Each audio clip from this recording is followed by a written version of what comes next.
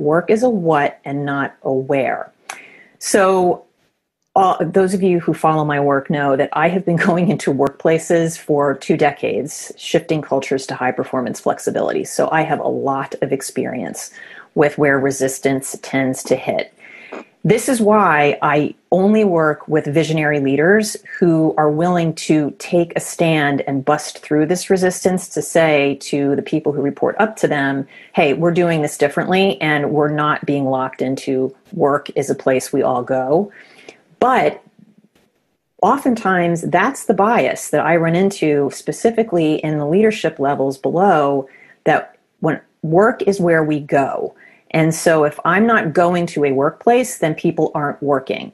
And what I hope has happened with all of this in the last 2 months is seeing how that is not the case. That's why I don't like the reopening language, because it assumes people who are working remotely are not working, and that is actually not true.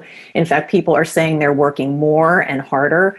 So work really is a what. It is what we do.